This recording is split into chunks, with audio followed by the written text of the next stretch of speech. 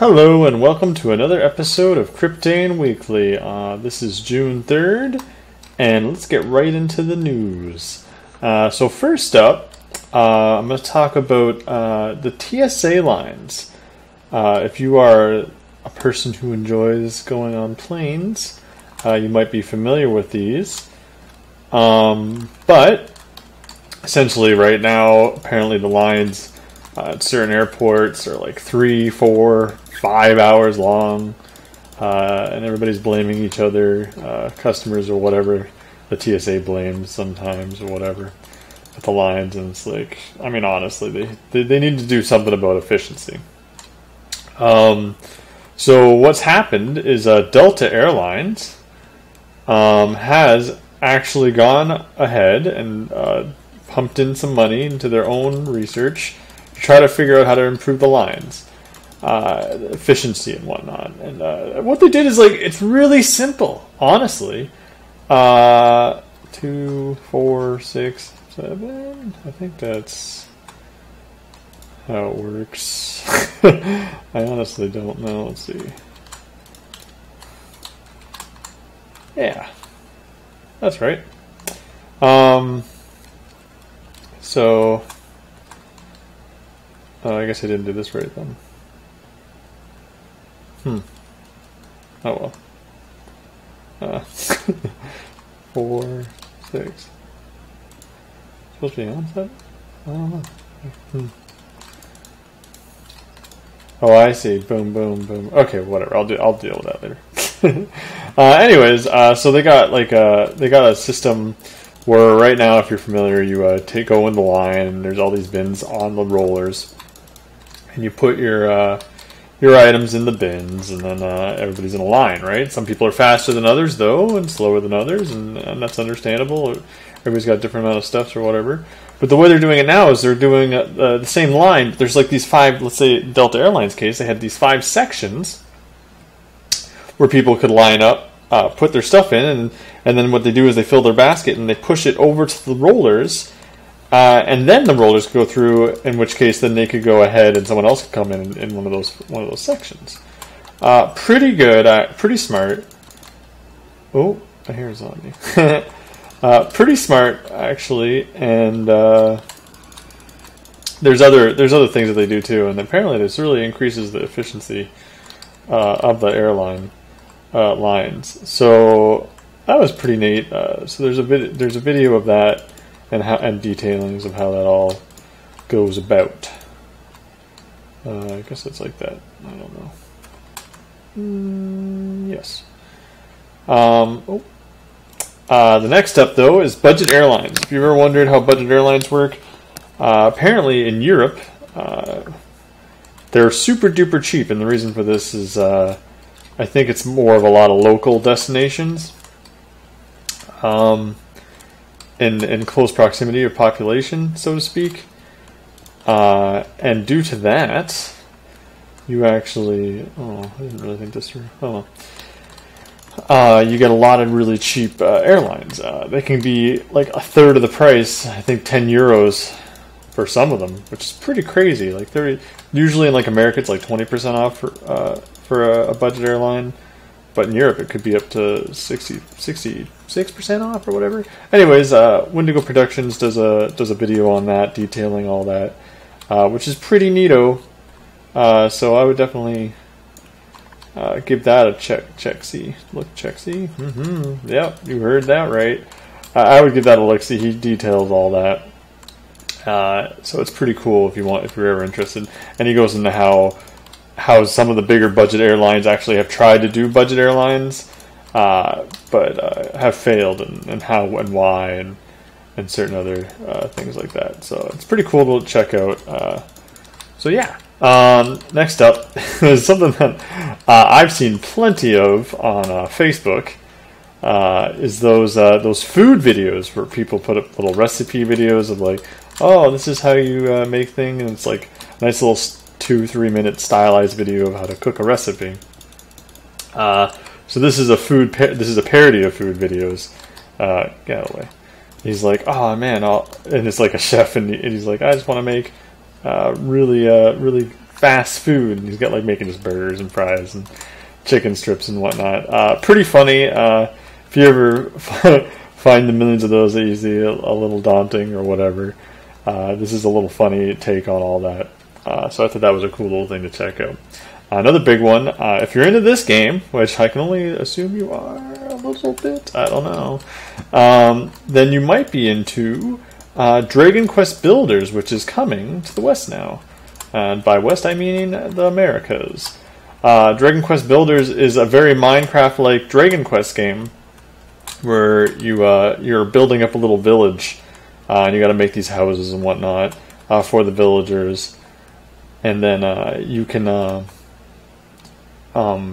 you do quests for them, and it built and as you do for quests for the land, and there's enemies and stuff, and there's like a little story and everything. It's actually pretty cool, and it can detect like what a building is, the parameters of a building, a hospital, infirmary, barracks, whatever they want you to make. There's just certain basics, and then you can customize it how you wish. So that was pretty neat how that all works. Oh man, I keep missing these. I thought it was a pretty cool game. I would definitely say check it out. So if you're interested, I got a link to that in the description. Next up is PC backpacks. Now this is a big deal. Dang! Doing math while I'm doing all this is not easy. I'll just whatever. It's fine. I can go over. So next up is PC backpacks. Oh man. And this is cool because with VR becoming so big lately, this is actually something that's going to become more prevalent, presumably, as the years go on. Because as you think about it, like, okay, so everybody's tethered to the PC right now, and you're walking into the cords, and that could be a nuisance for sure. I'm surprised it was all cleared. So with a PC backpack, you'd actually have full range freedom in a room, but could you imagine a warehouse, or there's other VR experiences? But the fact that they have this makes it really interesting. Shoot. So you could have VR on the go, or in a more open scenario, so to speak, which is pretty cool. Definitely more prototype than it is ready right now, but it is what it is. So at least it's cool that they're working in that way. Certainly better than trying to get your phone to play some of those bigger budget games that are coming out. Next up is an article on Verge, which is called "Dinner is." Oh wait, let me see here. Yeah, dinner is shipped. And what this is if you've ever heard of food shipping services, they ship you pre-made meals, fresh vegetables, meats, what have you. And what this does is it sets you up for meals. You kind of pick the meals and the portions for your week, and then they will ship it out for like $60, $70, or the prices vary depending on the service. And they go over it of ease of use, packaging, and quality and whatnot. And if you've ever been interested in going that route to save a little bit of time, and you can also help you try some new dishes because it'll have everything already bought, so you're not wasting anything, so to speak.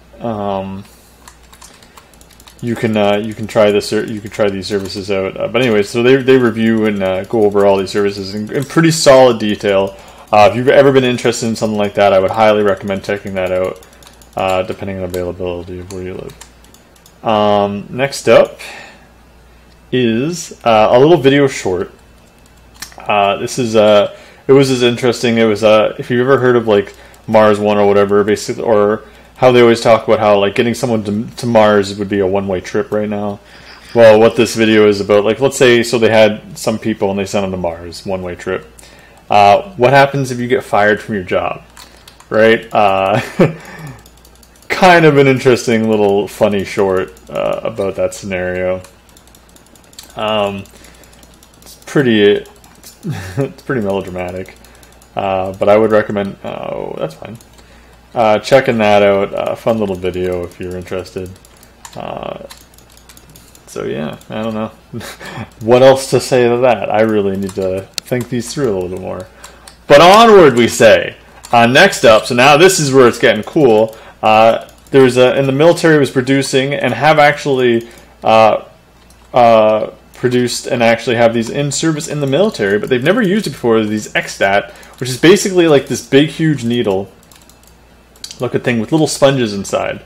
And the reason for that is that if you get a big bullet wound or blast or some kind of wound where you're bleeding profusely, let's say, they can essentially put this in here and inject these small sponges that'll soak up all the blood and then clot up whatever your injury is.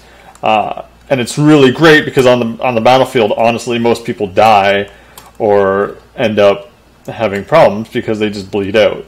And there's no way to clot the blood efficiently or effectively. So in this case, someone had an injury. They tried to block this or to clot this wound for 7 hours. This guy was in surgery, and they've tried to blot it, bone grafting, a whole bunch of stuff that they try to do, a whole bunch of transfusions to keep blood going through the system. And they're trying, and they're trying, and then they're like, okay, fine, let's try this XStat.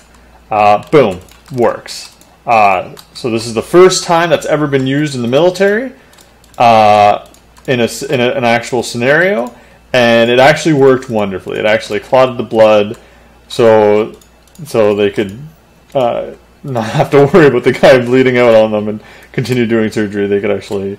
It actually worked out. It worked out wonderfully. Just a sign of technology and the advancements. So it's crazy how it was like a last resort, whereas it actually worked the best and most efficiently and effectively. Mind you, they still had to get all the blood swelled packets back out to do surgery, I'm sure, again. But the fact that it worked is nice. Just goes to show that.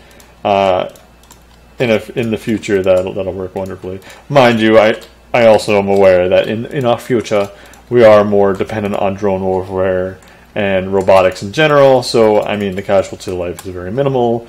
But hey, that's someone's kid, someone's father, someone's mother, someone's who knows what, getting injured and possibly being saved by this. That's pretty amazing in my eyes. So definitely cool. If you're interested in reading an article on that. Next up is Switzerland. They have produced the world's longest tunnel, 35 miles. Pretty crazy, under the Swiss Alps, Swiss Alps. 1.4 miles under the surface of the mountains. Oh, I'm out of brick. Okay. 1.4 miles under the mountain surface. Took them 17 years, almost 2 decades to produce this tunnel. Super crazy. I got an article from The Verge here, and they have a lot of pictures and whatnot. If you've ever been curious about that you can check out. Looks great. Another article I was looking to do is shipping containers. I've always loved the idea of shipping containers. I don't know about you, but the idea of making a house or something. All shipping containers come in like a pre-designated size, so you could easily plan out a house, swimming pool, store, refugee camps, whatever. They had 13 different ideas. I thought it was really cool to put these to use. Schmackadookies. So if you've ever been interested in that, I think that's great. They're fire resistant, whatever. Very, very strong materials. So I would check that out if you're interested in that. They don't really go into great detail, but hey, it could be a start if you have an idea, or you're just interested in looking how that all works in general. And then last but not least is Minecraft sales. I think over 100 million Minecraft copies have been sold worldwide. The article that I'm linking is just posted by Mojang yesterday. and they go into detail about like what version console, mobile, or PC, which I think is a little skewed because they say mobile and Windows 10. But if I'm not mistaken, the Windows 10 version is actually free if you just get Windows 10, which is also just free for everybody who had Windows. So, I mean, I'm not really sure how much I want to believe that. But you can see that and how they sell, like, I think 50,000 copies a day or something like that. I mean, that's $500,000 dollars, or I'm not sure how much Minecraft costs anymore, actually. Or $500,000 to $1 million a day they're making off Minecraft. That's crazy. So definitely worth the price that Microsoft bought it for. Seems to be. So that was a cool little thing to check out. And yeah, that's it for news. I know it was a little slow, but Electronic Triple E3 is coming up soon, so we'll have lots of news from that in a couple weeks. And hopefully I can get a little bit more interesting things in the next week to come. But on to what I've been doing here, other than building my very small wall. Don't worry, it'll be much, much taller. Even taller than these walls, although it's more of like a retaining wall, I suppose, in a sense, is what the idea of that. Right? Because like that's like the courtyard before the castle type thing. Anyways, what I did build was this little finagled thing. And what this is, if you're wondering, I guess I can get a better view outside. Maybe I'll get some dirt for us. And I'll go show. I know it's all enclosed, but this is my automatic fishing system. Right now it's just enclosed. I put a little dirt there. So that's what a little trap. Yep, that happened. Little tripwire. Water. Just lighting is there's a little redstone in there too that closes that iron door whenever you activate the tripwire, which you will do in a moment. I will show you.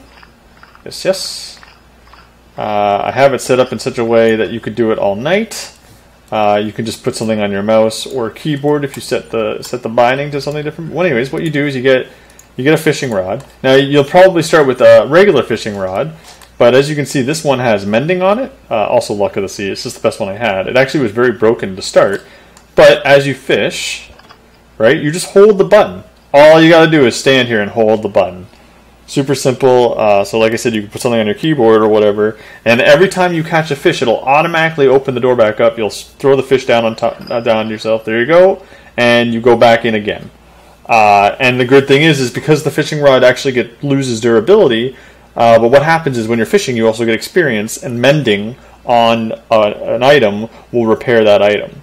And then you simply just, there you go. So there you go. You get it again. Give me that. And as you can see, the door is open whenever it's... so sometimes it looks glitched out, but as long as the door is closed, then it's working great. I got this bow, too, with with mending on it. And you can hold that in your offhand. And that will also repair it, just by having it in your offhand. So what experience goes to your fishing rod, I believe, and then it'll go to this bow, which has mending and unbreaking on it, which is nice. That'll work for all clothing if you can get mending. And this is one of the few ways where you can get mending. I think fishing will give you a book potentially with mending, I believe. I think the next way is to get it from a villager, and then you can also get it from not the nether, but the ender. The ender area? I don't know where the ender dragon is. When you kill the ender dragon, it creates a portal, and you can go through the portal, and it'll take you to a spot where you can get a book. Anyways, the way I have it set up is I know I have a chest here. You can use soul sand or whatever. There's a hopper below that, so if I ever filled up with items, they would just go into here. And as you can see, I got some leather, but I got pretty cool name tags. Could be pretty important if you want to name your little pet zoos. Is it dark now? So yeah, pretty great way to get mending, so you never have to repair your stuff again. And like I said, you'll never have to repair the fishing rod, so you could do that indefinitely, something you could leave overnight or whatever you want to do. So I thought that was pretty cool. I don't know, I didn't get much done in here. I will work on that. But I hope to see you guys again. So like, subscribe, comment, whatever, and have a great week. All right, peace out.